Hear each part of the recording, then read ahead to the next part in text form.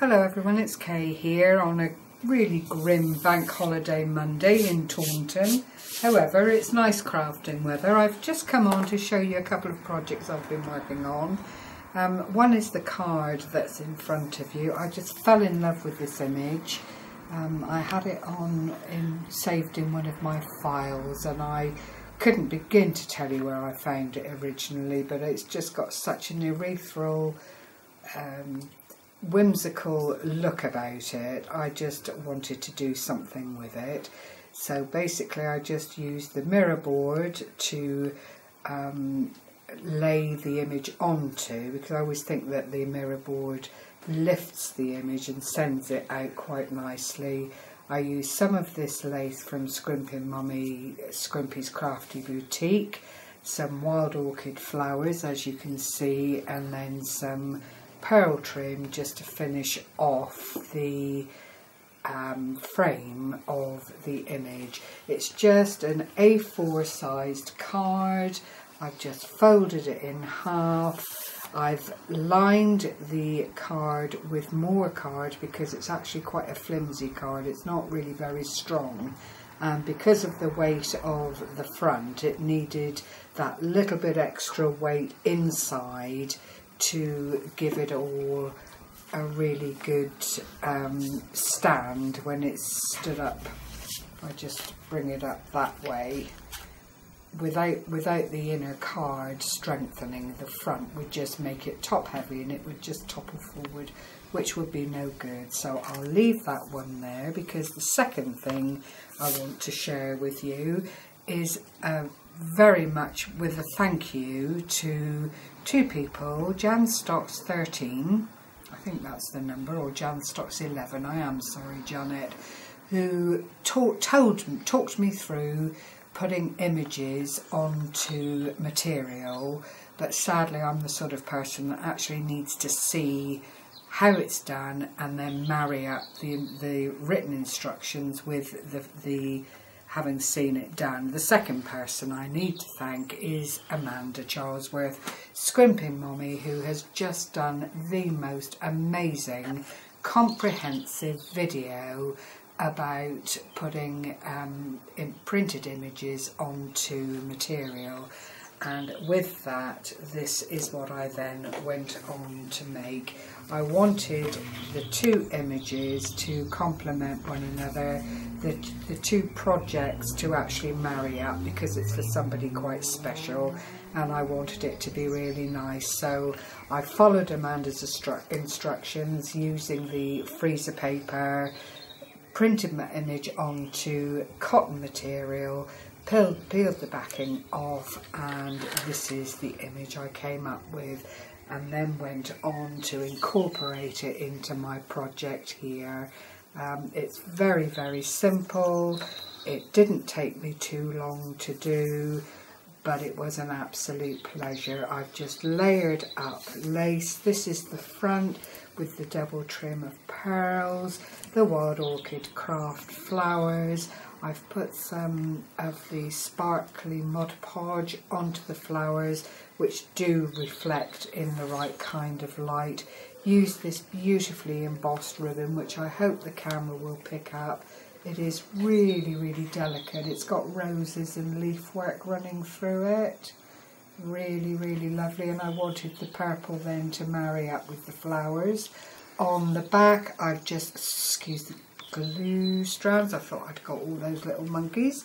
On the back I've just followed the material that I have put all of this on around, put an extra layer of lace around the outside there. There are these little flowers just adding a bit of interest into the centre part of the page, otherwise it's just netting. On this side it's actually leaves and they are separate, but I have added a little bit of lace underneath just to make sure that the line there was full. And then when you open it, there is a lovely little storage book here for stick pins and bobbins. There's a big bobbins of ribbon. There's a big pocket at the back here that I have put one of these little bobbins of ribbon into, and there's black and there's pink in the front. Obviously you can't put anything solid in the middle pocket here because it will affect the lie of the little booklet, but it still works very well, I thought. I then went on to make these 6 stick pins, which again have had to remain really on the sides of the little book. This is one of the stick pins that I'm really pleased with. I've just used some ordinary satin ribbon, swallowtailed the ends, a little rose here which I believe was gifted by Janet. Thank you very much, Janet. And they're all on this gorgeous pearl-headed 3-inch stick pin. This is a bead from Mel's Bead Store on Facebook, and then a tiny little crystal on the end just to add that little bit of blingy interest to it. But I hope you agree, they really are beautiful little pins that hopefully can be utilised in a number of projects. So that's that one, which I'll put back over here because I did 3 of each design in the end just to try and keep it quite even. And this is the second one, which is actually a double-sided. I've used a flat back heart. I've used some of these bows again from Scrimpy Mummy's lace selling on Scrimpy's Craft Boutique, some crystal rondelles with a little metallic rondelle in between. And again, I was really quite pleased with how that came out. It's nice to have something that is double-sided like that, so if you wanted to just stand it up quite proud on something, it's not going to look untoward if you come at it from different angles.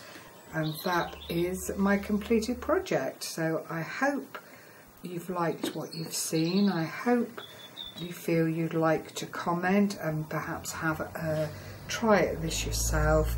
I've forgotten about the second layer of lace on the inside. The pearl trim here also all purchased from Scrimpy's Craft Boutique, and then this is just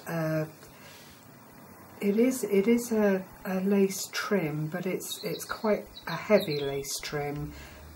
Obviously machine made, but it is really quite pretty and lent itself to this project so well.